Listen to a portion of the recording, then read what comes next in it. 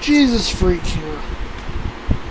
Now, this doesn't really make any logical sense, but I think I know what's going on here. I did a little research, and it turns out that the reason my webcam wasn't able to do full resolution at full frame rate in Linux was because it was set to RAW mode, and I needed to set it to JPEG because there's just not enough the speed on the cable to send 30 uncompressed frames of 1080p footage from the camera to the computer every second. But if I set it to use JPEG compression for the frames, it works. Now, I tried to figure out how I might do that in the video capture program I use, which is called OBS. I think it's Open Broadcast System or something like that. So, there's no option to set JPEG, but there's the default, which I think was YUIV or something like that, and then there was something like YUY2 emulated, and I think there was YU2 emulated and YV2 emulated or something like that. So, oh, it was YV12 and YU12. And I set YV12 emulated. Now that's a bit techie explanation.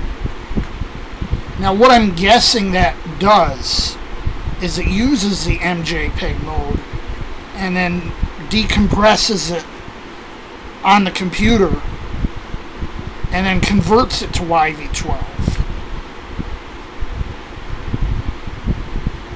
I'm just guessing. It's a shot in the dark.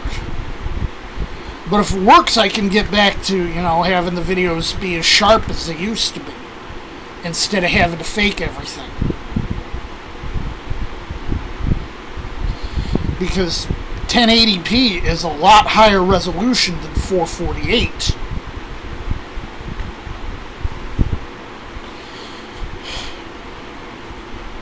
Linux is one of those things, you know, it might not be as easy to get started with.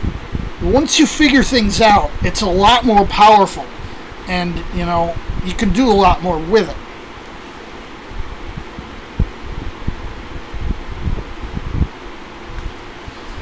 And, I mean, the operating environment I used is called Mate, M-A-T-E. It's not exactly new, and it hasn't really changed all that much since I first started using it back when it was called, you know, GNOME 2. And when was that? 2006, I think. Still looks about the same, still works about the same. It hasn't changed as much as Windows has.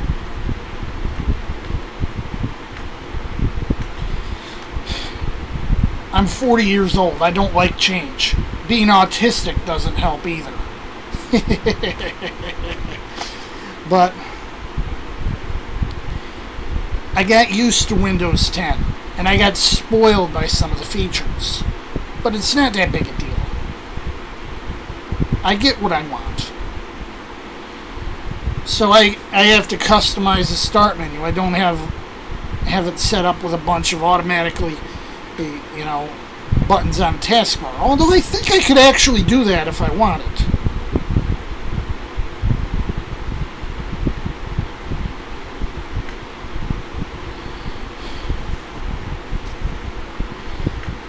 I have a wallpaper that changes every few minutes between a few specific ones, and I know Windows 8.1 and Windows 10 are capable of doing this too. I've had this wallpaper on Linux for a few years. It's kind of like traveling through space. It's like a shot of the Earth.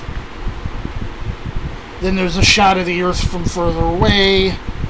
There's a shot of, I think, Saturn. I think it was meant for a screensaver, but it lets me load it in as a wallpaper instead.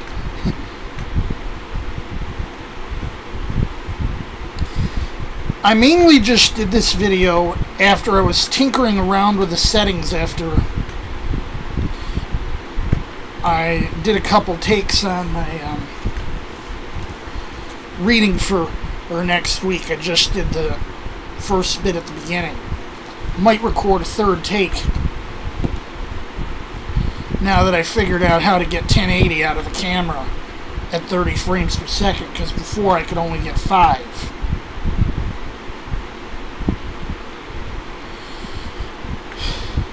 It's nice when you figure out how to do something with your hardware, with your equipment, that you couldn't do before. I thought it was a driver problem. I thought that I thought Linux just couldn't handle the camera as well as Windows could. It was a configuration problem. And I'm glad to have figured that out. And maybe, you know, might be of use to anyone watching if they decide to use Linux with the Logitech webcam.